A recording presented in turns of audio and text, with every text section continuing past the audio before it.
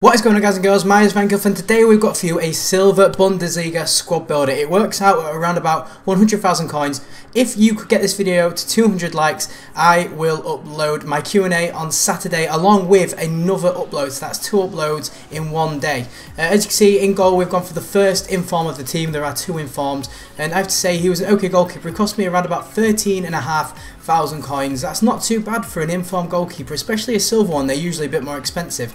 He was alright. I give him an 8 out of 10. He was pretty decent. We've got Brooks now, and him and this other centre back reminded me of 2 gold BPL English centre backs. On the left hand side you've got Brooks, who reminded me of Steven Kalka. On the right hand side we've got Rudiger, who reminded me exactly of Nedum Anuaha. So you've got a perfect link there in Kalka and Anuaha, but these two have got both strong links to each other. That was an RKO there, by the way.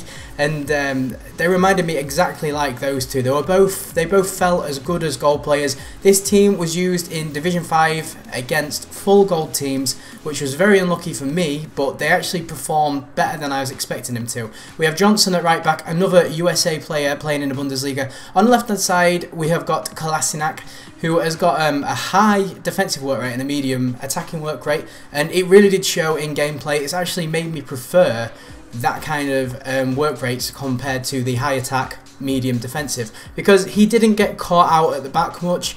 He put in a couple good tackles there, put the ball forward. This is showing that he's fast and strong. He can keep up with Remy, he can bully Remy off the ball, and he can pie the ball out into play.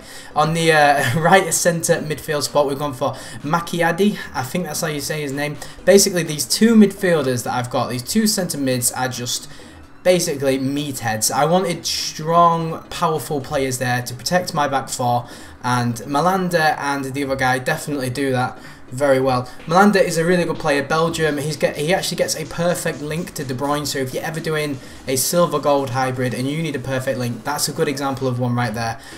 In the centre attacking mid spot we're going to go for Ronny. I paid a lot for this card. A lot of the budget has gone on this card, and this entire squad would be so much cheaper with a normal version or with any other cam that's a silver one, because he actually disappointed me.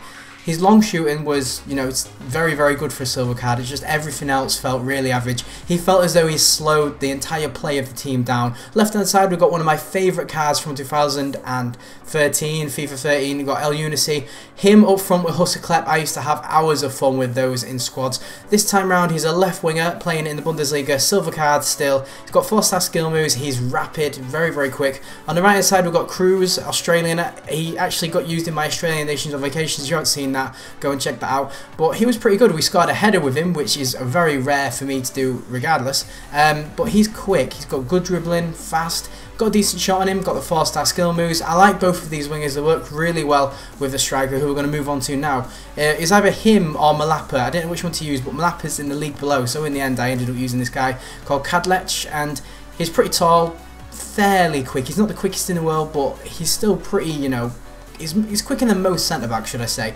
And he's okay in the air, as I said. He's got a good shot on him, runs in behind defenders like this, he makes the effort, he's okay with the ball at his feet, good dribbling, and he's got a nice finish on him as well. We have got a good record. He can lob the keeper. This is a great finish, by the way. Beautiful lob over the goalkeeper there.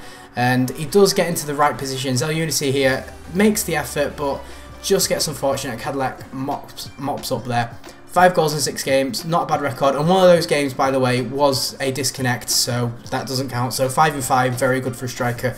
This team, I enjoyed using it. It's one of the first silver teams I used. I'm probably going to use more, so drop a comment down below what leagues, nations I should use next. If you know any overpowered silver players, drop a comment down below, tell me, I will use them. If you are new around here, subscribe, like the bloody video if you haven't already. 200 likes, as I said, would be brilliant. I'm going to go get ready for work now because I've just played football. That's why I look disgusting.